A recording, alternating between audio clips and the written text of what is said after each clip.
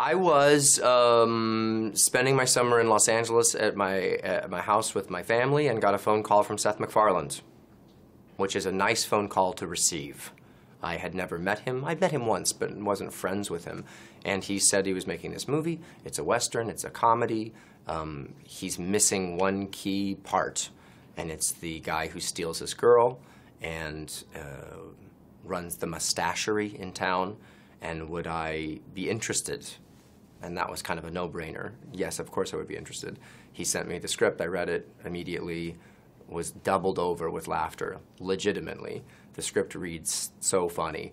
And then when I found out all the other people that were involved, it was like a pinch me moment. I mean, Charlize is magnificent, super cool, super gorgeous, super talented. Seth himself is like a quadruple threat. Sarah Silverman is a friend. She's one of the funniest people I've ever met. Giovanni Ribisi, hilarious. Liam Neeson, also randomly hilarious. And then Amanda Seyfried, who I get to do all of my scenes with.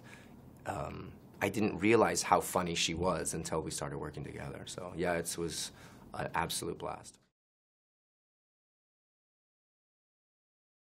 We were stuck in a tiny little town in New Mexico. We were filming in Santa Fe, which isn't that small, but then you drive during the day to set, which was a real little ghost town that they had built for movies for the last 20 years or so.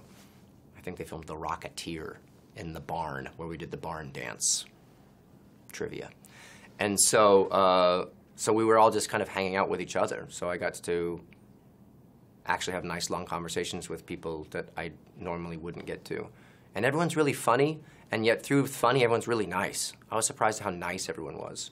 You'd think that stand-up comics would be a little more nasty. But you know, Sarah Silverman is super nasty, right?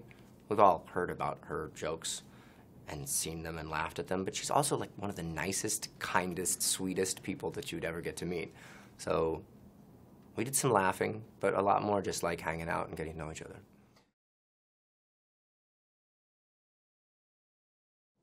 Nothing was really off limits, but that being said, the structure of the movie was pretty set.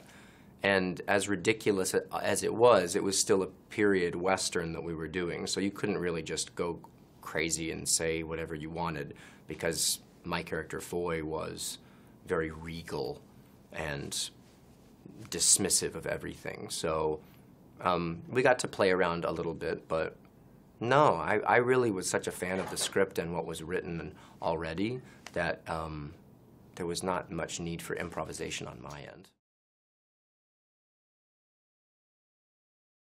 I have grown one a couple times before to much less success than the handlebar awesomeness that I got to wear in this movie.